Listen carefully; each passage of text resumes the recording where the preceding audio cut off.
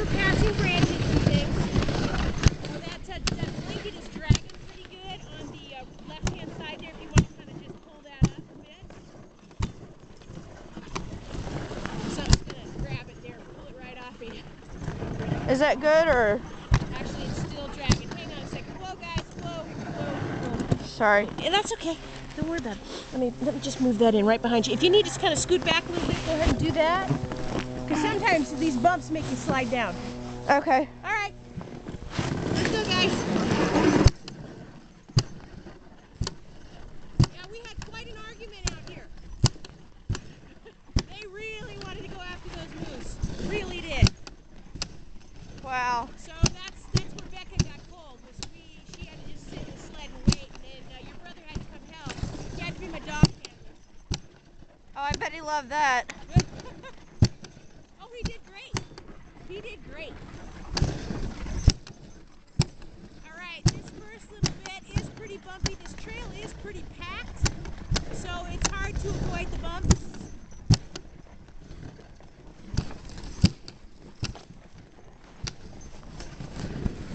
Better.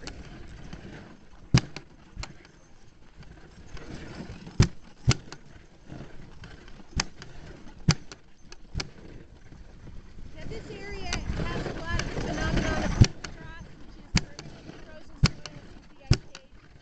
It means that a lot of this low-lying vegetation is all that can grow because big plants can't get their roots up in there. You notice that a lot of these trees look pretty stunted.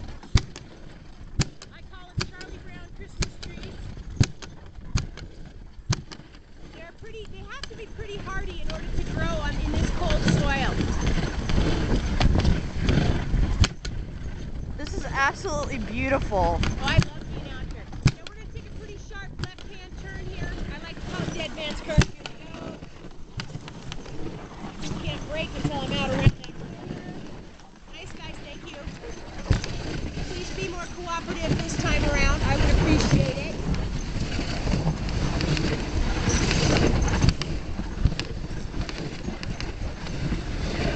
You know, day to day with the sled dogs is a different thing every day. Sometimes they have good days, sometimes they have off days.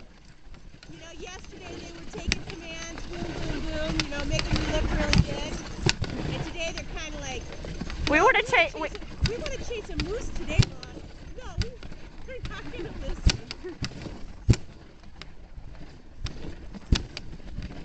Okay, we're going to kind of go into this area that we kind of plowed up.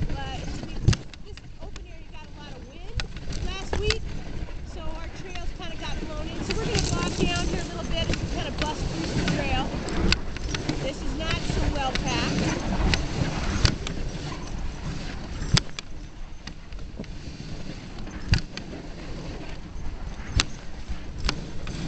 And now they're thinking, we saw the moose out here before. I wonder if the moose is out here again. Let's argue with